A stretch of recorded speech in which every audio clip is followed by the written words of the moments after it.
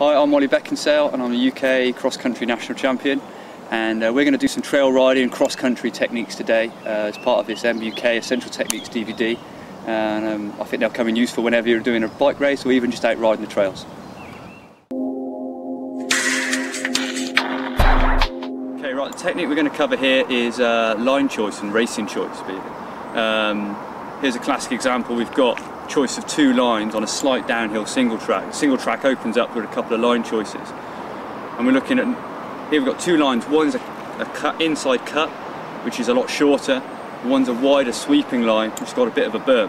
Now initially some people will come down, they're thinking fast line, inside line, cut the corner, using your apex, but that's not necessarily the best way to do it. Sometimes you've got to think of the smoothest line and the line you can carry the most speed through the bend. And when you're talking racing, you're talking carrying speed, not necessarily the shortest line. Okay, first we're going to look on the inside line. Now this is a flat turn, a little bit rough, but that's not too much of a problem. But as you come in, you're going to have to probably scrub off a little bit of speed, cut the corner, and then you're out wide again. Okay, so you're using your apex of the turn. That's turn number one, and then the outside line, you're coming out sweeping wide, and then you've got a berm, a nice sweeping out line, which then sets you up for the second trail. Okay. Now the reason you're going to have to be probably faster, and the racing line on the second line here, is you're carrying that speed through. You're not going to have to brake as much, and also this berm's super helpful because it means you can dig in, you can get your bottom, you can get your outside foot stuck into this turn, and that will help keep that speed going. Okay, if you on the inside, you're going to have to scrub a bit of speed, and also you've got a bit of loose and it's flat. There's no way you're going to be able to carry the same sort of speed through on that inside line.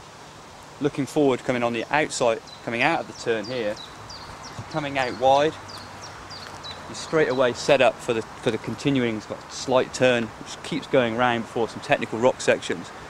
That speed and your straight line is setting you up for that next section. Okay, when you're looking at the racing line, you're not necessarily looking at one particular bend. It's how one bend links up to the next, or syncs up to the next section.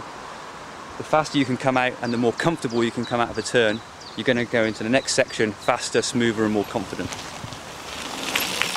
Okay, as we're coming up to the turn here, you've got to think about things on the approach. Okay, you need to set yourself up, it's like any corner, you need to set yourself up before the bend. Okay, there's no point in getting into the bend and then suddenly decide to make changes to your speed or your line, basically. So as we're coming up to the bend here, got a nice little flat section here. If you need to make any changes in your speed, scrub off a little speed, this is the time to do it, so that when you're in the bend, you're off the brakes and the bike can roll as it wants to roll without you making any drastic changes to it. Okay, so we're looking at the outside line, so instead of braking quite sharply and then turning in, we're just going to keep it rolling round. You've adjusted your speed, so now you're pretty much just feathering the brakes, merely just for confidence more than anything. And then we're going to cut into this corner. Okay, outside foot down, getting in putting that weight on the outside of the bike, kind of simple berm riding really, and then following that berm round. Okay, slightly out of the seat, at attack position, with your weight on the outside of the bike, off the brakes, because you've done all your braking before. Okay, and then we're just going to follow that one round, all the way round, weight keeping on the outside. It's really taking advantage of that berm, and then literally you're going to roll straight out. As you can see from running through it, the outside line here is definitely faster. It takes you through into the next sections, carrying so much more speed. Okay, it's worth thinking ahead. It's never necessarily the shortest line that's the fastest. You might have to think out the box a bit. It might be the longer way round that's actually the faster and the racing line.